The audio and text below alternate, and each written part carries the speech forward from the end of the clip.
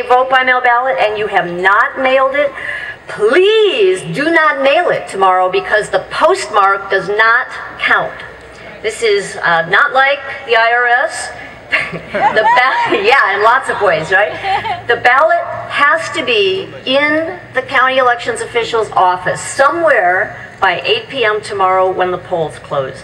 So if you have that ballot, you can drop it off at any polling place in your county, or you can go to the polling place and vote. And if you can't find it, if you have any questions, 800-345-VOTE is the hotline in the Secretary of State's office. We've reprogrammed all the phones so that tomorrow, instead of a couple hundred people processing business filings, they are answering questions about where people's polling places, what to do if they've lost their ballot, or anything else you could imagine. We also need you to let us know if there's anything going on that you think isn't right, because you're our eyes and ears out there, and we have zero tolerance for voter intimidation, any other kind of nonsense that can go on. I don't expect anything, but if there is, I expect you to call me and let me know.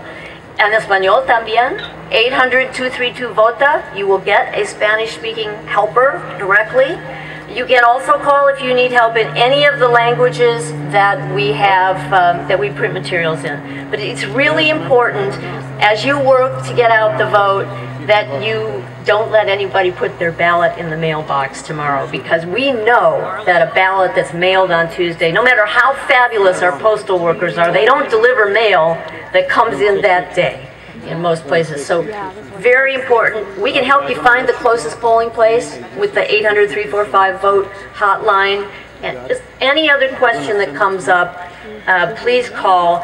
I am looking forward to an easy election. We're going to have you make history here in Oakland for sure, because you're using instant runoff voting for the first time. You may set the direction for the rest of the country, who knows? But I know we're going to set a record tomorrow for vote, and I know that we're going to wind up with elected officials and policy decisions on those initiatives that are all of our wills.